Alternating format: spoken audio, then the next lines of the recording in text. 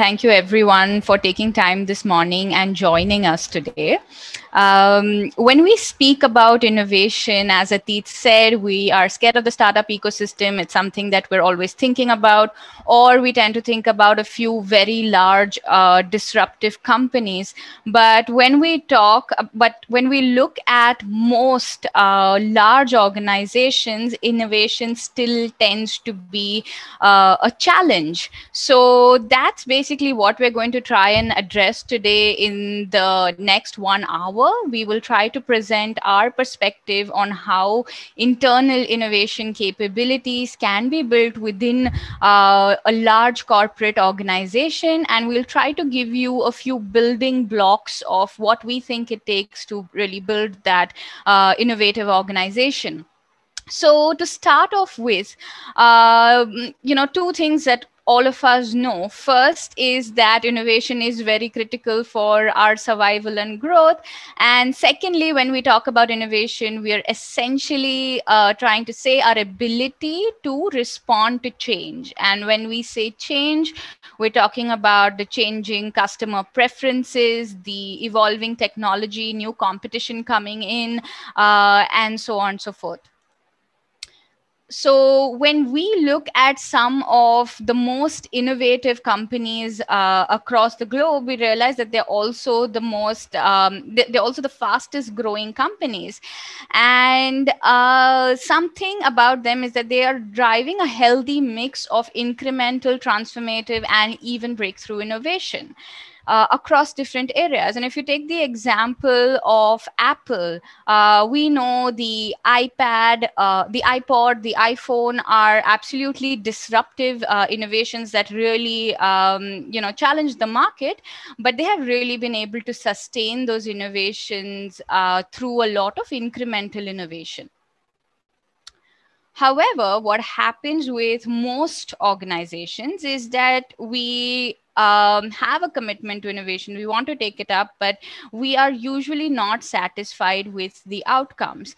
And when we try to understand what are some of the most common challenges, and from our experience of the organizations that we have been working with, we found a few to appear quite a lot. First is that we see the companies not having clear mechanisms to understand what are the themes or the areas or the problem statements that they really want to be working on. Secondly, if there is an innovation team or a particular business leader who comes up with some important areas, they're not necessarily prioritized, they're not necessarily built as a very common vision across the company, something that everyone's working towards.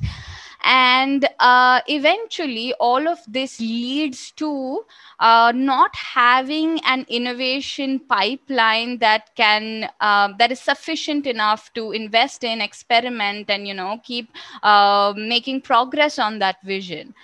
The other two things that we also see is if companies come up with good ideas, sometimes they lack key capabilities or resources to really test those ideas and understand how to actually take it forward. And the other thing is that we also see very slow or maybe not very decisive decision making. So yeah, so these are some of the common things that we've been seeing. And now, if we look at this from an individual's perspective, so moving from an organization to an individual perspective, we see that within the two ecosystems, the startup and the internal ecosystem, we see an individual has much higher odds of success as an entrepreneur, maybe because of the focus that he or she is able to give to the innovation project, the strong ecosystem, the mindset that there is outside, multiple factors. And when we try to dig a little deeper into this, we started to plot the startup ecosystem across the phases of the innovation journey. So right from exploration, ideation to revenue and scale. And what we notice is that the startup ecosystem has a support system across every stage of the innovation life cycle, be it in the form of accelerators, incubators, VC funds, networking platforms, and so on. However, when we start to plot the innovation capabilities or the support system within a corporate across the innovation life cycle, we see that most commonly there is a break in the capabilities, and corporates tend to focus a lot on one or two phases of innovation. So we've seen most organizations focus a lot on ideation, maybe not so much in terms of exploration and then taking those ideas forward. And that's really where innovation could die early. Hence, a good way to look at innovation for corporates is to look at it in the form of a five-stage innovation journey. This is a very common journey, and most innovation experts could be using slightly different words or different versions of it. But in essence, these are the five stages that we need to focus on when we think about innovation. So, the first phase is really the exploration stage, where we develop a market hypothesis saying this is the future trend of my industry, and this is something that is an opportunity for my organization. And getting that kind of alignment with the business leaders, and then starting to pursue that throughout the innovation journey. So, that's the exploration phase. Once you decide the areas that you want to focus on, the stage two is really about ideation. So this is where you work with employees across units and try to discover the best possible way of either solving a problem or capturing a particular opportunity, and also trying to validate if which solutions could be better or more effective than the other. Once that is done, we move on to the problem solution fit stage. Now, this is really about building the solution and validating some very, very critical hypotheses in the real world environment. So, this is where you start to interact with customers and see if the solution is being effective, and also that it is not just something that one customer wants, but it's really an offering that could grow across the market, and there is significant growth potential here. The next phase is what we call the product market fit phase. So once you have a set of first customers at the problem solution fit stage, or you could even have a first set of users, you start to build a large enough base of customers and users who are willing to pay for your solution. And finally, you need to look at the revenue and scale phase, which is where you're trying to increase the customer loyalty and just improve the efficiencies. When we look at these phases, we see that the role of the innovation team is very, very dominant across the first four phases, whereas stage four is where the handoff to the business team start to really happen. And when we talk about these phases, it's also very, very important to link them to your innovation goals. And what we mean by that is innovation goals can really be met with incremental, transformative, and breakthrough innovation. And once you start to break those things down, you might want to take forward an ideation exercise differently for incremental improvements versus big breakthrough ideas.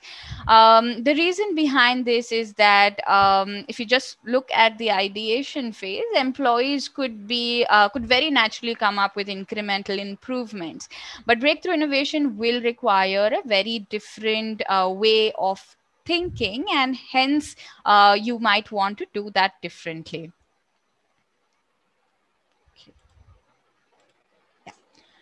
So once that kind of a journey is being looked at, it is something that eases life not only for the company but also for employees.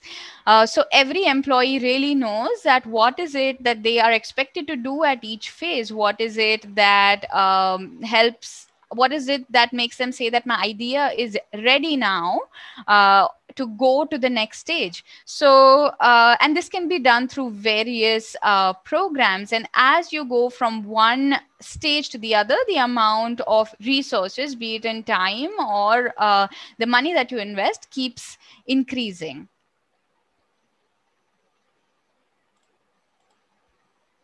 So now that we've understood the very basis of what is it that we need to look at, we'll now move on to a framework which will help you understand how is it that this thinking can really be translated into building innovation capabilities in your company.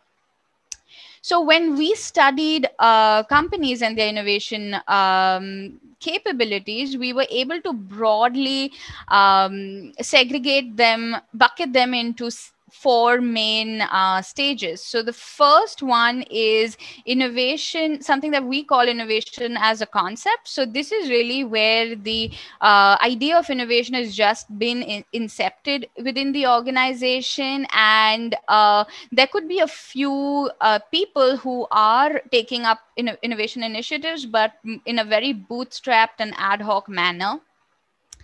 What happens at the innovation as an activity phase is that the organization starts to realize that there could be some potential in pursuing internal innovation, and hence they start to commit to one or two programs, and this could mean having a couple of events across the year. So you might be running a hackathon or an innovation challenge in a year. The next phase really is that where the entire view that we've been talking about, the innovation process, is something that starts coming into play, and the programs are really not looked at separately as different programs, but there is an entire process that connects the different programs together, and there's an entire innovation pipeline that starts to be nurtured. And finally, what we say is the most mature stage is innovation as a culture, because innovation has now become so natural to the organization. So it's not just a process; it is something that every leader, every employee really knows how to participate. They understand the mechanisms, and you've been able to implement quite a few ideas. And there is a huge portfolio of innovation projects that the company has at this stage. Yeah. Now, really thinking a little bit about that end state. So, what really happens when a company starts to be at the state of culture of innovation? So, there are three main things that traits that we can call that we've seen across organizations. So, first is really we see very strong bottom up innovation mechanisms. So, while top down innovation is something that is important, and we will continue to stress on the role of leaders across the entire innovation process, bottom up mechanisms really allow for an executive who does not have that kind of view or that kind of influence to be able to participate in the innovation activities and also be able to succeed with it. And this really becomes the ammunition for a company to be able to achieve their innovation goals. The next thing that we see is the execution discipline. So innovation, as we all know, cannot be achieved in a short period of time, and it requires multiple bets, it requires a process, it requires focus, and also it requires a lot of accountability. So most organizations who are at this state of innovation as a culture have been very, very persistent with their innovation efforts, and they're very they also are they measure the kind of output and are hold teams accountable to the kind of output that is being delivered through the innovation efforts that they are putting in. Lastly is teams having entrepreneurial capabilities. So of course we can have the mechanisms that are set in place and the processes. However, if the teams do not have the right skill sets to navigate the uncertainty that comes in with innovation, then their likelihood of succeeding is not very high. So that's the other thing that we have been able to see.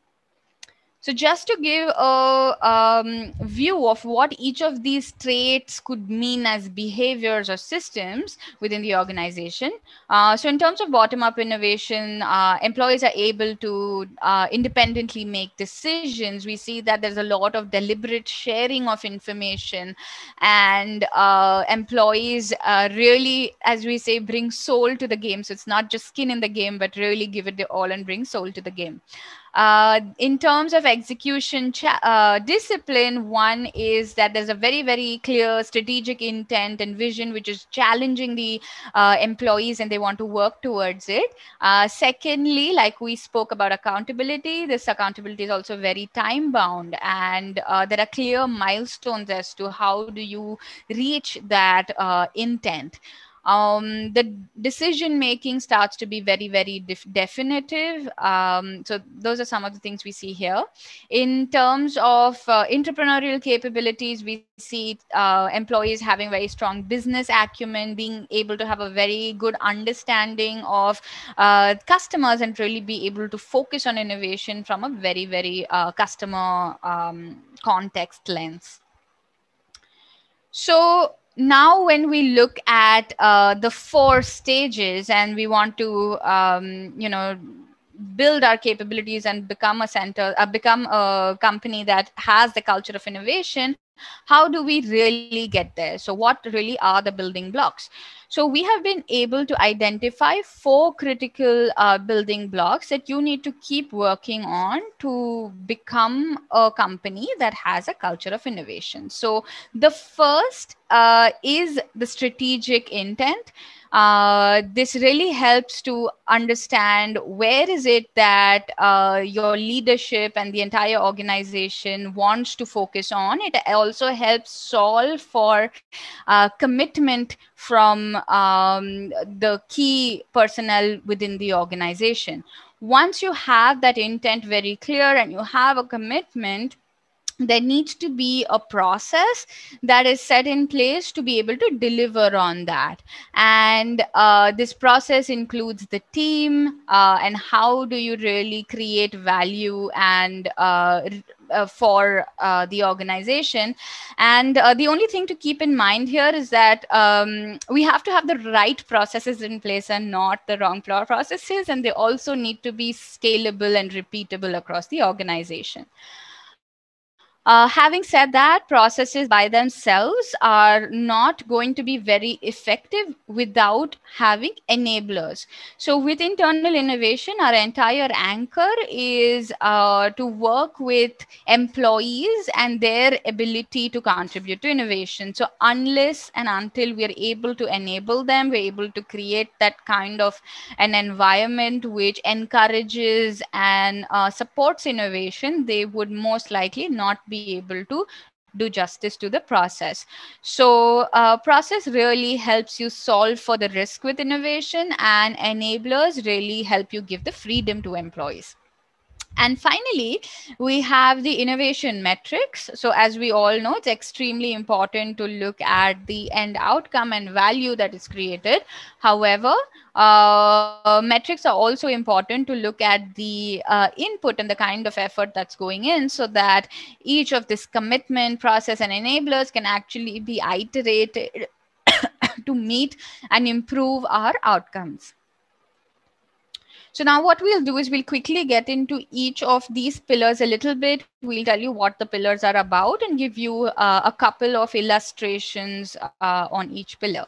So the first one, with strategic intent, we are really looking at what are the areas that the innovation team or the innovation programs are focused on, and how aligned are these programs to the business priorities. Also, are these incremental or focused on the current business priorities, or are they futuristic and look at transformative and breakthrough innovation? The next thing is we look at resources. So resources is not only in terms of the money that is committed to innovation programs, but also the time commitment that comes in from leaders to support innovation programs and play an active role in it. And finally is the innovation sponsor. So here we try to look at the level and the influence of the primary sponsor of the program and their capability to take the innovation forward. So, just looking at the innovation charter itself and how it evolves across the 4 stages. So, first, at innovation as a concept, we see that the focus is mainly on making incremental improvements to the roadmap, and the business commitment could not be very, very high. However, as you go towards innovation as a culture, you have a good mix of incremental, transformative, and breakthrough innovation. You've been able to demonstrate value, and hence your partnerships with the business team are extremely they're well structured, and they have a very, very high interest in partnering with innovation. As the commitment starts to increase from the business leaders, we see that this impacts the innovation pipeline tremendously. So, if you initially started off with no exploration or no say focus or alignment on what is it that you want to focus on, you'd most likely end up with a lot of ideas, and then only a few would be able to go to the next stage, and there could be very few that are extremely scalable and work for the business. However, as this improves and you are able to maybe have lesser ideas, but very focused on the areas that are really priority for your business today and in the future, the conversion across the pipeline also improves, and your ability to have new revenue streams and scale programs also increases. Scale projects also increases. The next pillar that we look at after strategic intent is process. So there are 3 key things that we need to look at in process. The first is the team. So is there a team that is installed for innovation specifically, and what are the key results expected from this team? Is it very focused on executing a particular program, or is it actually linked to implementing innovation and drive delivering value to business? So that's one thing that we look at. The next is the life cycle stages. Are the programs that you are running mapped across the different life cycle stages, and are they also catering to all the different types of innovation? And finally, how much of a customer perspective are you able to bring in, and how closely with the customer are you able to ideate, validate, and develop the entire product? So that's the customer perspective. So what we see is usually when a company is at the innovation as a concept stage, we see the programs could be very focused on just ideation. But as we move towards innovation as a culture, the programs are spread well across all the 4 stages of innovation, with all the 4 stages of innovation, and finally at the product market fit stage, there's a good handoff to business teams. Looking at the customer perspective, we're always talking about customer perspective, but how do we really bring it in across the different stages of innovation? So at the exploration stage, it's very important to, at least a high level, have clear insights on what the customer pain points are, and what are some of the changing trends in the world that could impact their preferences in the future. The next is at the ideation stage, you want to enable teams with data or ways they can gather evidence to validate that whatever solution that they are coming up with is going to be something that works for the customer. At the problem solution fit stage, a lot of this could be actual customer interactions, where there is clear tracking of the customer behavior, as well as there is data where the teams are able to prove that the user base or the customer base can actually go up. At the product market fit stage, it's really about tracking a lot of quantitative information about the customer, where you're looking at the acquisition numbers, the retention, how quickly you're able to renew, and with revenue and scale, you're really looking at how loyal the customer, you're able to keep the customer. Moving on to enablers. When we look at enablers, we're mainly looking at four things. First is the employee value proposition. So, how inviting is innovation to employees within your organization, and what is it that happens if they do well, or what is it that happens if they fail? So that's employee value proposition. Learning and development is really about how are there specific curriculums that focus on helping teams navigate this uncertainty across innovation stages?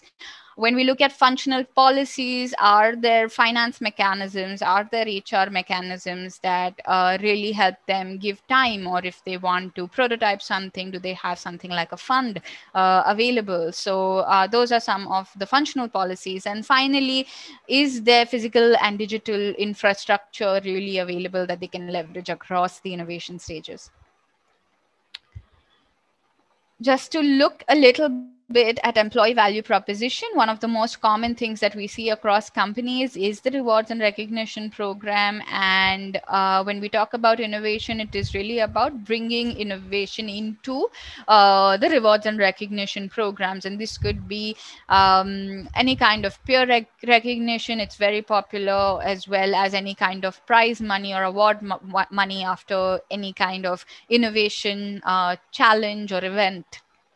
However, something that becomes very important, if, especially you're looking at high value innovations, is to give propositions like promotions or career acceleration opportunities or bonuses to employees.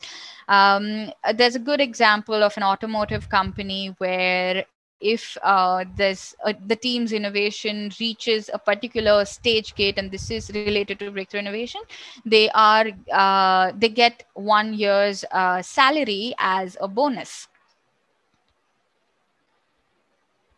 Now, when we look at learning and development, again, something very important to link to every stage of the innovation process. So at the exploration stage, it's helpful when teams are dabbling with design thinking and they are getting introduced to the idea of breakthrough innovation, or what the future of the business or the future of the industry holds. It really helps them understand what could really pain points be, and what is it that they need to think about. In terms of the ideation phase, they need to develop very, very strong context of the real problem, and hence it helps to focus on helping them with customer identification and segmentation, or how to really conduct customer interviews. At the problem solution fit stage, the lean startup and business modeling skill sets work very, very as very good complementary skill sets to really validate your solution in the real world. And we see, as you move from stage 3 to stage 4 and 5, you might want to expand teams, but that could be very, very specific to a particular solution. and if the idea is closer to your company's current innovation core, there might not be a lot of skilling or new skills that you'll have to bring in. But if it is something that is pretty disruptive from your current core business, maybe your business is not so digital now, you need those kind of skill sets in the new program, the new product that is coming out. And then L&D as well as the talent needs to be looking at these skill sets separately. When we now finally coming to metrics, so we look at three key metrics. First is the input, which is the kind of time and money that you've put into innovation. Next is pipeline. What is the intensity and conversion of the pipeline of the ideas across the different stages? And lastly, it is the outcome. So how many innovations have you really been able to implement, and what kind of impact is it on the current business, or is it on the future business? How much is it going to sustain? So when we look at the input metrics, this is something that we keep investing in progressively. So as an idea starts to get validated, that is where we start to put in more time. That is where leaders start to commit more, and more money comes in. And this just gradually keeps progressing from ideation to revenue and scale.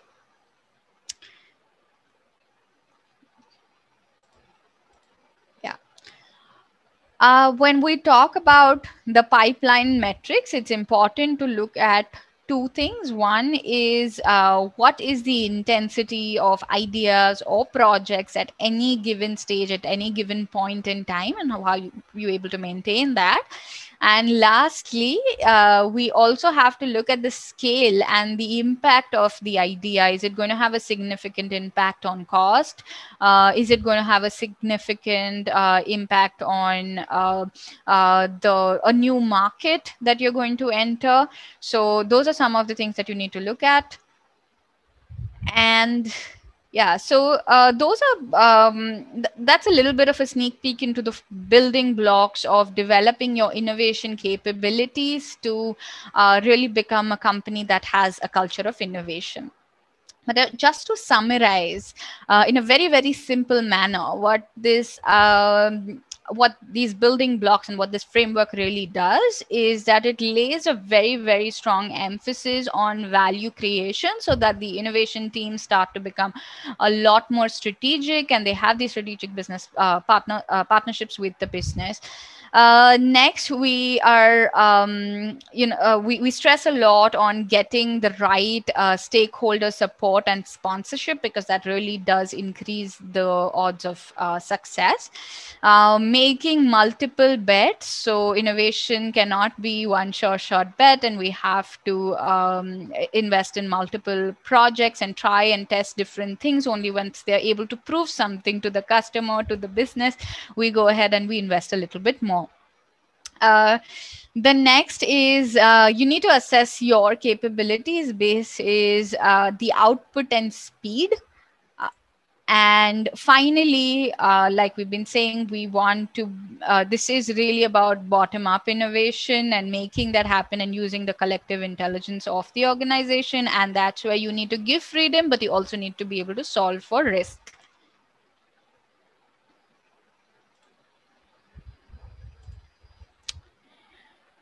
So broadly, we focus on as recommendations that most organizations would find helpful is first to have a very common to develop a common language around innovation, because it's important to measure innovation. It's important to make it very, very clear. But if you do not have that common language, then you don't know what to work towards. You don't know how to measure it, and so on. So that's the first thing. The second thing is optimize the existing innovation spend. So it is important to keep looking at the different programs and how effective they are being, and if any kind of rethinking needs to be done to improve the way you're spending your resources and the kind of output that you're getting. The third thing is to build a case which makes innovation a differentiator for a particular business, and that's really what it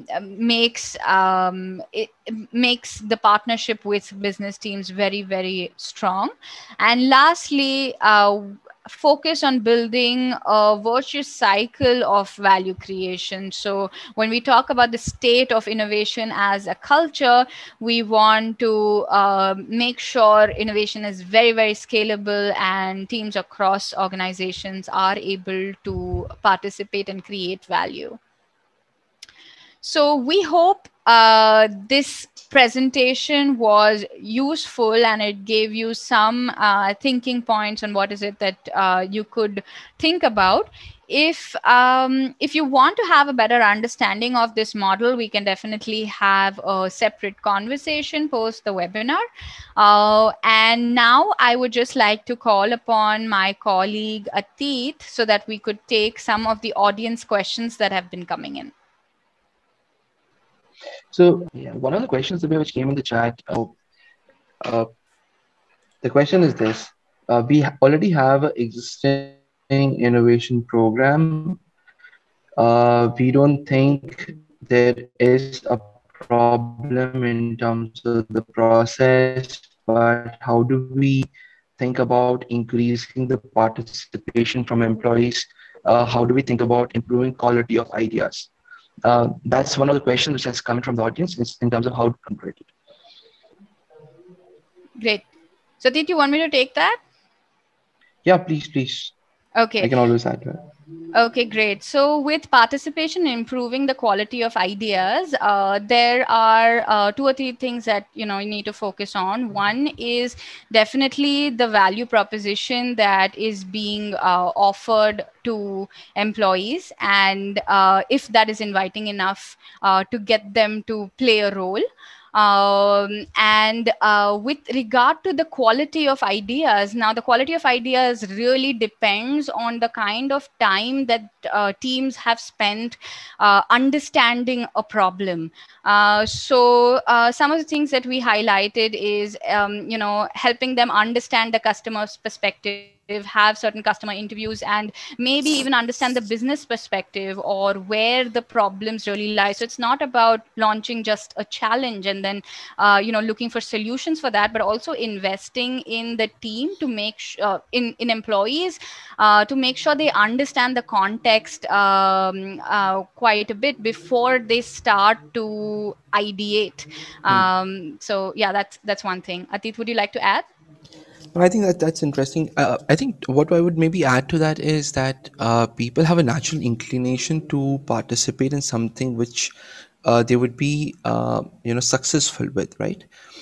Which is there, and now the question becomes is what does that success really mean?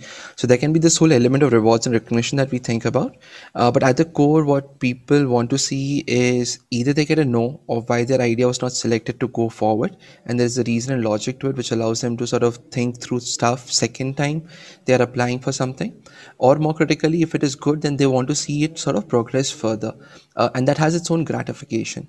And if you're able to build this cycle where enough number of ideas are steadily being taken into production, they're taking into deployment, or they're being invested enough before we say no to them, it just creates this real perception belief that, hey, my company does not only talk innovation, they actually do innovation. It's not just an activity, it's a real deal for us. I have a real shot in succeeding if I do this.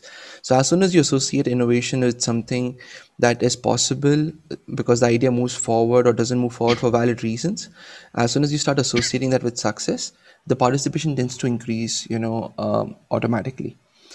There's this interesting question, how is innovation different from research and development? You want to take that, Divya? Great. So when we talk about research and development is extremely important and is an input to innovation. However, innovation is really the process of commercializing new ideas and taking them to market. So when we look at an innovation process, it it's very very linked to business. What you want to make sure is not that you're developing certain patents, but you are trying to get new revenue streams, you're trying to improve the loyalty of your customers, and those are some of the important things that you need to look at in terms of innovation. Absolutely, I think a good example here is iPhone. If we look at iPhone's story and evolution, what we find is that a lot of technologies that Apple ended up using to build the first iPhone were existing before the product itself. They ended up leveraging a lot of DARPA research in terms of bringing the touchscreen together, bringing the memory capacities, solving for the battery life. But what Apple really did was convert that into something that people would use, and that's where they started to make that money. So there's a distinction between invention and innovation. Both are equally important, but how we see it is innovation which is eventually adopted and used, and consequently, many a times you have small changes which have extremely high impact on the business. A great example is in coding. For those of you who have been coding or lead software teams, you would appreciate the importance of a quality of a code, right? Which is to say how lean the code it is, how clean the code it is. Because if you do it right, you can save like a couple of milliseconds per step.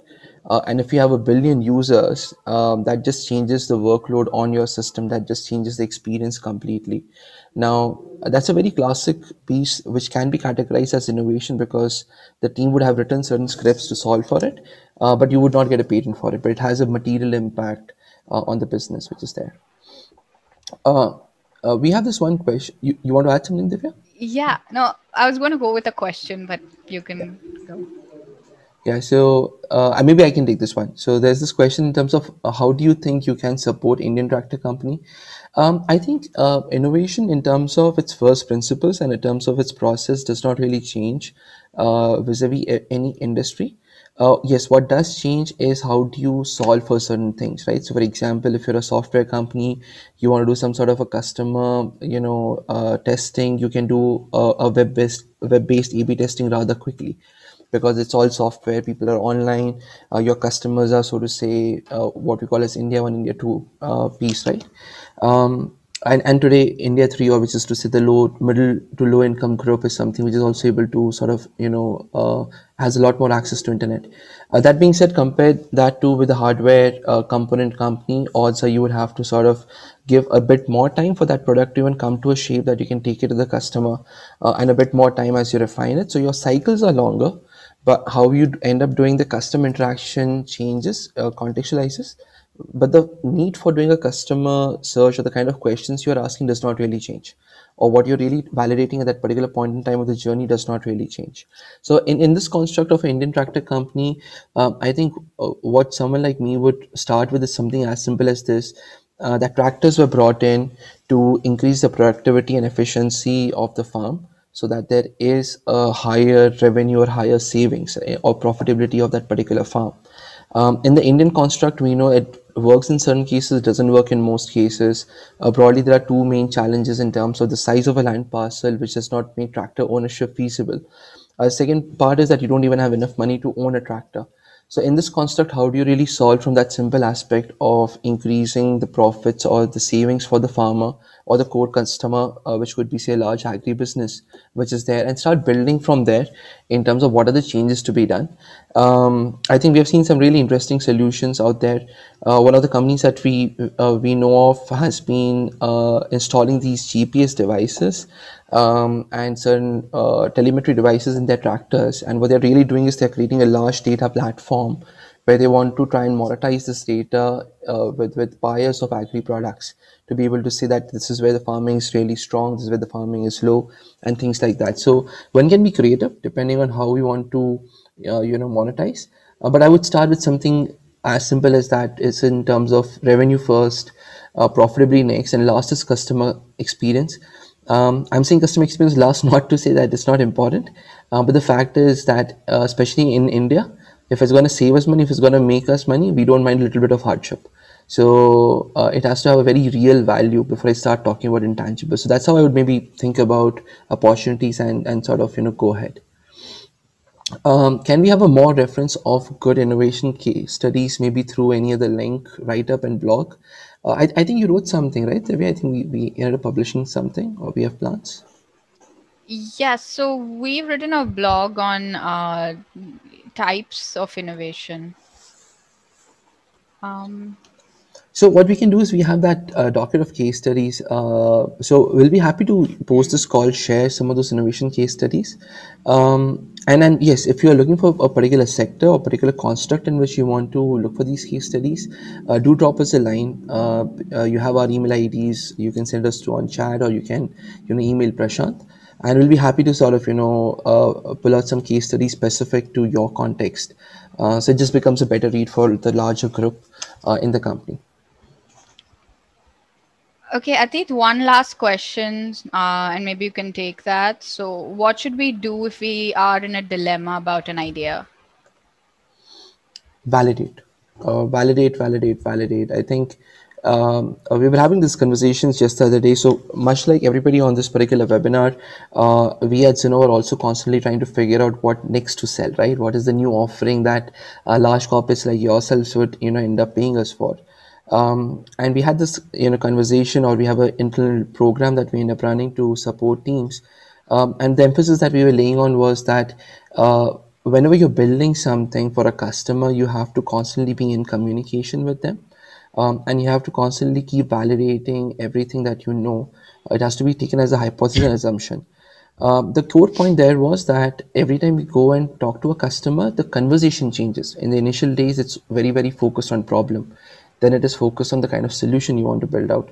Then it is focused on kind of pricing you can do. And then you start solving for the repeatability of it and the scalability of it.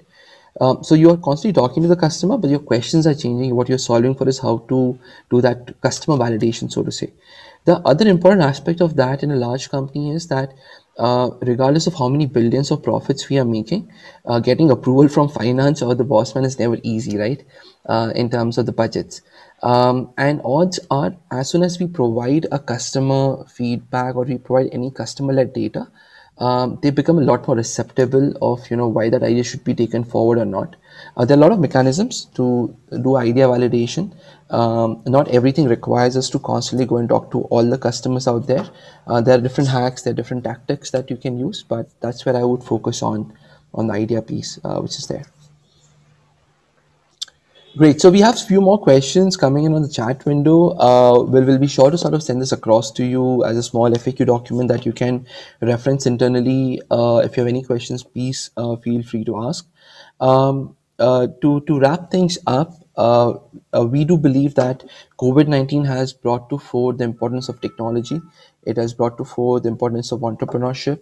It has brought to fore the element of innovation. It has brought to fore the importance of agility in reacting things.